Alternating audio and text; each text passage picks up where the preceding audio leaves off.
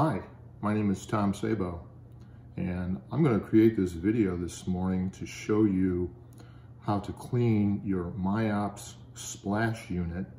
And this is the latest generation by MIOPS. And you can tell that because there is the retaining screw that holds the control unit to the valve body. Another way is they redesigned the packaging for this unit, and you can see the MIOPS logo here, and it's a rather nice carton, and I was surprised to see that when it arrived. What prompted me to do this was I saw on a number of discussion boards and videos on how to disassemble and clean the unit.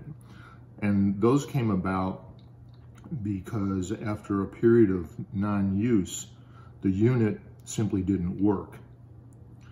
And if you think about that, inside the reservoir, you're using water that may have components such as xanthan gum, milk, food coloring, and all of those can get inside of the valve body itself or the valve components and may cause them to seize up. So when that happens, your unit doesn't work, you're forced to tear it apart anyways. This new unit comes apart and cleans very easily. So I'm going to walk you through that now. What's needed is a phillips screwdriver and a regular flat blade screwdriver. So to go through this process, I'll show you how this works. So we're going to flip the unit over, get to the screw that holds the valve body to the control unit, unscrew that. The screw is captive, meaning it won't fall out of the control unit. So you should be able to feel that that's ready to come apart. Simply pull the two pieces apart, and now the valve body is removed from the control unit. You can now disassemble or remove the reservoir from the valve body. All right, here we go. Using the phillips screwdriver, you can now remove the two screws that hold the retaining plate in place. These are small screws and they're short, so be careful because they're easy to lose. All right, let's get the second screw loose. We're going to remove the plate. And I'm going to set this off to the side in a way that I don't lose the two screws. Now this plunger can be removed from the valve body, and you can see that there's two pieces. There's an O-ring there to seal, and the steel part just simply slides in the brass sleeve, and that's it. So the spring is held fairly captive on there. So be careful, but you shouldn't have too much, it shouldn't be too easy to lose. I'm just going to rinse these with some tap water, and I'm here in my kitchen. All right. There we go. I'll use a paper towel here. Place them down, let them drain off. The valve body itself, you can see there are two insert molded threaded sleeves. They're molded right into the valve body, and they're made of brass, so they should stand up well.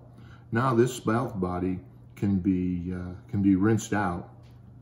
And what you'll notice is, when you do this, you'll notice that when a stream of water comes in from the reservoir port, it'll exit in the plunger port. If you run the water into the plunger port, then it'll exit out of the nozzle.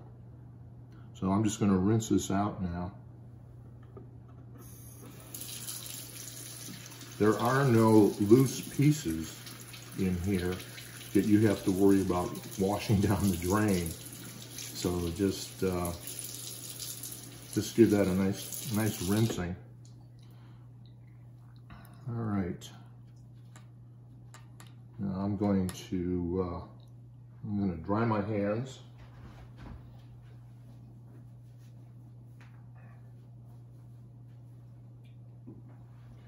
And now we're going to put the unit back together. So simply reverse the process, slide the plunger into the brass sleeve. You can see how it moves very freely in there, and that's what you want. Slide this back into the valve body, and that little O-ring that's in there will help retain the brass portion against the valve body so it doesn't spring loose. And then carefully find that plate, retaining plate, slide it over the brass sleeve and run the screws back in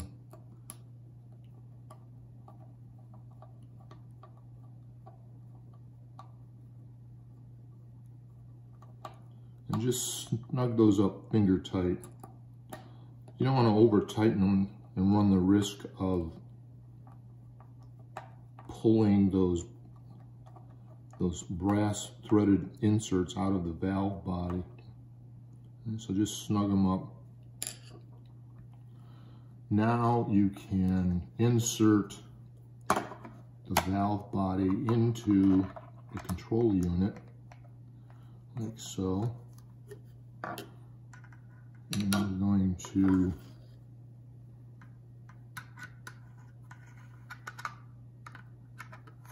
screw that together.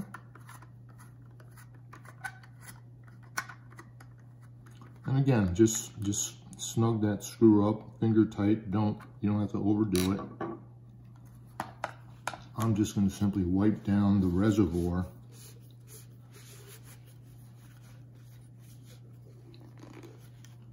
And it now gets threaded back into the valve body.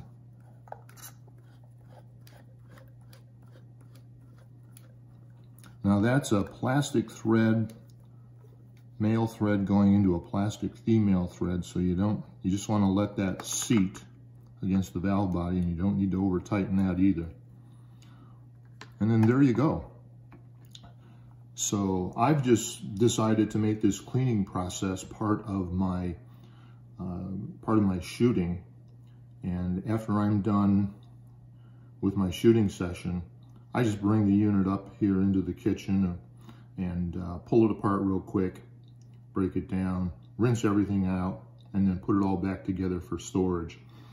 That way, if it sits in my case for a week, 2 weeks, 4 weeks, what have you, then I'm pretty confident it's going to be ready to go.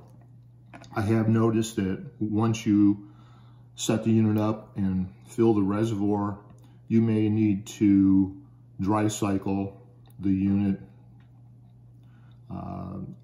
maybe a half a dozen times or so that you get the liquid from the reservoir down in through the valve body and to start to exit the nozzle.